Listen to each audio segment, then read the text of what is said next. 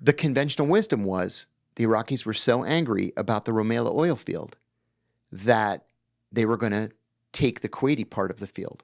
So they were going to go into Kuwait. We thought maybe 5, maybe 10 kilometers, because the rest is just wasteland, and just secure the field. Are you thinking to yourself, holding two thoughts at the same time, going, really bad guy, do we have to get involved with this, though? No, and I'll tell you why. That's a good question. Really bad guy, we need to push him out of Kuwait, which was the original plan. Right. Nobody ever used the term nation building, right? That was the one dirty word nobody could utter, because it was none of our business to start building nations. And we're not good at it. We're not good at it. I mean, post-World War II, we can't point to a single success story, really. Like, really not a single one. Well, kind of Germany and Japan. Post-World War II. Post-World War II. Yeah. But you're counting that as... Yeah, I'm counting that because of the aftermath of World War II. Yeah, that's really our only success story. Yes. So, you know, and let me add something, too, about the cause of the war. It was clear in the early summer of 1990. Actually, let me ask you, do you mind pulling up a map of the Rumaila oil field, Rumailah, Rumaila oil field? So this is an oil field that's like 95% under Iraq and 5% under Kuwait. Got it. So which one do you want, John? Yeah, that first one looks like it'll right work. There? Yeah. Okay. There you go. Now you see the green, it sort of ends at the Kuwaiti border. Yes. It goes across the Kuwaiti border like a kilometer. And the Kuwaitis were slant drilling. They were drilling diagonally under Iraqi territory so they could steal the oil. And the Iraqis caught them. Right. Not good. So the Iraqis said, you're stealing the oil. We're going to send troops to the border. And the Kuwaitis are like, oh my God, they're starting to freak out. So the Pentagon asked the U.S. Defense Attaché in Baghdad, do us a favor, drive down to the border and tell us if there's anything we should be worried about. He drives down to the border and he says the entire Iraqi military is on its way south. How big was their military? Oh, it was about 200,000 people. Oh. It was big. That'll do. It was the fourth largest military in the Middle East, or third. Wow. It was big. It was big. Like Iran and Egypt were bigger, but it was big.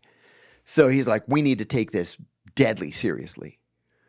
So the State Department, under Secretary of State James Baker, sent a cable to the U.S. ambassador to Iraq, April Glaspie. I loved April. She was a career diplomat, just an awesome person. She lived with her mom in Baghdad. Her mom was old and needed, elder care. So she was living in Baghdad with her daughter. They were getting ready to go on vacation 4 days before the invasion. And so Baker sent a cable saying, before you go on vacation, go see Saddam Hussein. And she had only seen Saddam once. It was when she presented her credentials. So it was, Saddam didn't meet with anybody, really. That's so strange, like thinking of it now, like Saddam meeting with like a U.S. official person. Crazy, right? Yeah. So April goes to see Saddam, and she told Saddam exactly what she was instructed to tell Saddam, right? Now, I remember the talking points cable that went out. And the point we wanted to convey was that the United States does not take a position on Arab border disputes. Right? Oh, wow. That's not what I was expecting. That was a critical mistake. Okay. The conventional wisdom was the Iraqis were so angry about the Rumaila oil field that they were going to take the Kuwaiti part of the field. So they were going to go into Kuwait. We thought maybe 5, maybe 10 kilometers, because the rest is just wasteland, and just secure the field. Nobody thought they're going to take the entire country, and then it's going to fall in 4 hours. Right? The whole country fell in 4 hours. Saddam would never. I know. Come on now. Well, we figured because the Iran-Iraq war had just finished, like 18 months earlier. Like, he really wants to start another war? But Iran's such a formidable big like there's a lot there, whereas Kuwait, you know, That was is the key. this little. That was the key. And in his mind, the American ambassador had just said, go ahead and take Kuwait. We're not going to interfere. Right? I mean, thinking about it, though, like just looking at this as a third-party outsider observing, I mean, sending 200,000 people to the border seems excessive. Taking the entire country definitely seems excessive. Mm-hmm. But seeing as they did drill into his country, some sort of action actually does. Absolutely right. Absolutely right. And if he had just taken the Rumaila oil field, y'all would have said okay. That would be Iraqi today, and Saddam Hussein or one of his kids would be the president of Iraq. Yeah. That'd be a very different world. You bet it would be. Okay, so he invades the whole country, though. Now what happens? Oh, my God. I'll add one kind of funny thing. There's a monument, a memorial maybe is a better way to say it, in Kuwait City for one of the royal family members. He was like the 5th or 6th brother of the emir at the time. And his name escapes me now. Fahad. Sheikh Fahad as-Sabah. There are two versions of the story. There's the official version, and then there's the true version. So it's August.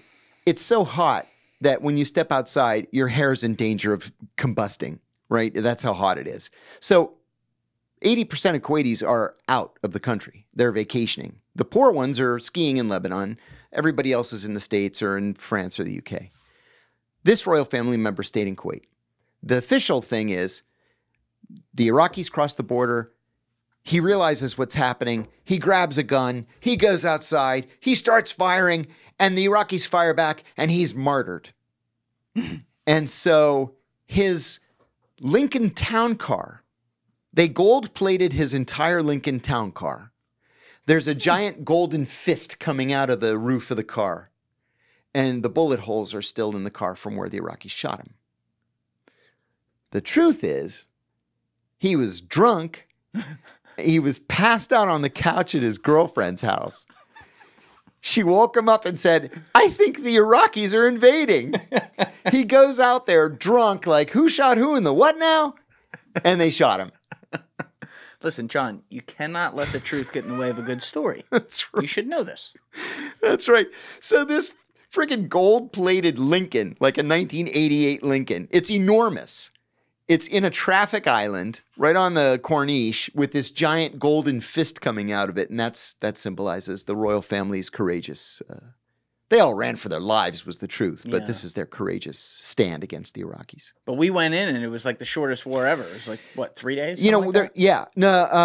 5 days? Very, very short. There's something very important that I learned in that conflict that I've fallen back on all these years.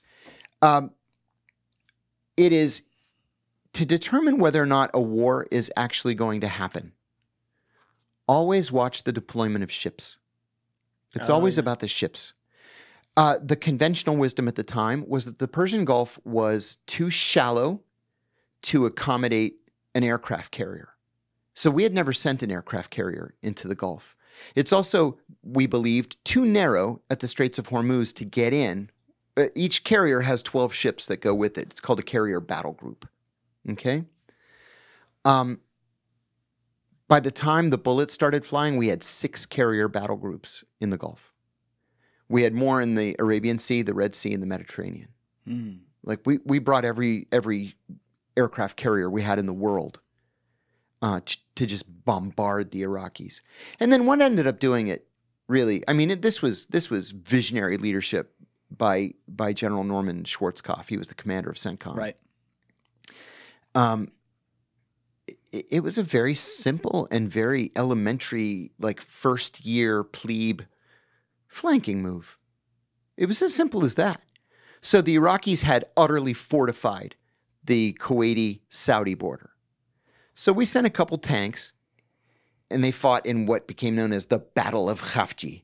It was actually just a diversion. We didn't really intend to fight at Khafji. What we did is we sent most everybody else around into Saudi Arabia, up and around into Iraq, and we struck the Iraqis from the north. They never expected it. Thank you for watching the video, guys. If you haven't already subscribed, please smash that subscribe button and check out this clip's full podcast episode by clicking here or in the description below.